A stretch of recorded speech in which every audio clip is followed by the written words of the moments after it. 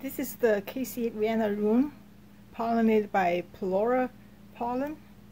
That's the one I was thinking to propagate to see offspring look like, because Kathy Van Arum is the diploid and Palora is the tetraploid. The F1, the seedlings from this one, should be triploid. I don't know if they will even have seeds. So we'll take a look how it look like. I'll weight it first.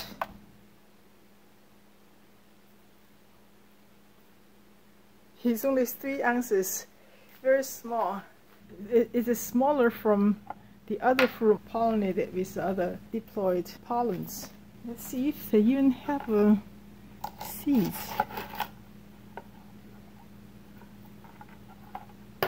Oh, okay, they do have some seeds.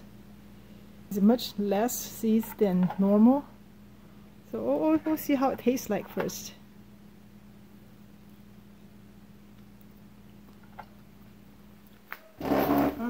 Just like a Kathy Van Arum, it's very sweet and have a very strong floral taste to it. Very like people say it's like a coconut taste. Yeah, it's definitely have that. Let's see. Let's calibrate. Okay, it's 0.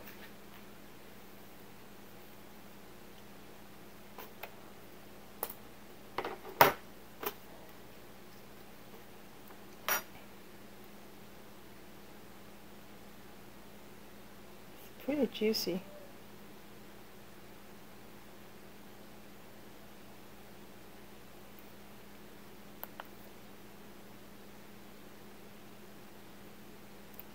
It's only 17. Well, it tastes pretty good. Human mouth can really tell the sugar content. Sometimes it's very sweet, tastes like a not sweet at all. Sometimes not taste at all, and have a high number. So we'll see. I'm going to plant these seeds. I'm going to take the seeds out. I took some of the seeds out of the fruit. You can see the majority of seeds are floating. Very few are. Those are the ones I pick up is not floating. Very few. Majority of the seeds are floating, means that they have some air inside the seeds. Because these are all triploid, I don't know what they're supposed to behave. So I took some sugar dragon seeds, and you can see they are also floating too, but this is a not floating one from the sugar dragon. I'm going to separate them, put them in the soil. We'll see how it goes. After dry the seeds on a paper towel for 2 days, I plant the seeds here. So you can see that I planted on July 16th. Today is August 4th. It's almost 20 days. So anything that didn't come out may not come out anymore. So I'm going to keep a report on the result of the germination of the seedlings. And here I have Kathy Van Arum fruit. Is the seeds is a triploid, and this one is the 4 seeds that sink to the bottom of the water. I planted here, and here is the floating seeds, and I put 20 seeds here, and the rest of them are all in here. Will be around 80 or 90 seeds, all in this little well.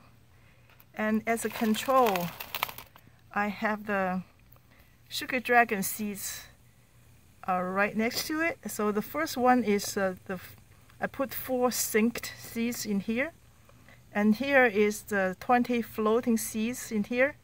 And because it's a control, I didn't put anything on the bottom. So you can see the control first. 4 seeds have 3 of them come out. So the germination rate is around 75%. It's very high. And for the 20 floating seeds, you can see they have 1, 2, 3, 4, 5, 6. Have 6 seeds coming out from 20. So it's still around 30%. The germination rate is kind of normal, but look at the triploid. For the 4 sink seeds, nothing come out here, none. This is all just the weeds. And from the 20 floating seeds, I have one growing up here, but it was eaten by some snail or some gangsters. So 20 seeds, only have one growing. And from here, 80 seeds, I only have 2 coming out. So the germination rate is should be around 3%. It's much lower than the normal diploid seedlings. You can see that the germination is much lower, which is kind of expected, because on the very complicated formation of the triploids, the seed's viability is reduced. But it says that triploids sometimes give you a surprise result. They could be very big fruit or some kind of disease resistant. So I'm going to just continue keep eye on these 2. When they're big enough for grafting, I'll update on the grafting of these seeds. But after all, this particular triploid is a surprise. I did at the time that the Kathy Van Arum flower was opening. I don't have any other pollen to pollinate it, so I just used the one I have on hand, which is Palora pollen to pollinate it, and was surprised they form fruit and have some seeds. But when you plan for the hybrid, you should plan something better, because Palora and Kathy Van Arum both are already pretty sweet, and I want to have some maybe bigger fruit or red fruit for the seedlings, which combine the feature with the Palora. So the ideal hybridization should be using Palora's pollen to pollinate big red fruit, like Physical Graffiti or American Beauty. I have 2 flowers that opened a couple of days ago. This is from Physical Graffiti, and both these 2 are pollinated by the stored Palora pollen. So hopefully these 2 can survive, so we can have a real tetraploid pollen pollinated diploid flower to create some interesting triploid offspring. So stay tuned. I'll update for all this progress. Thank you for watching.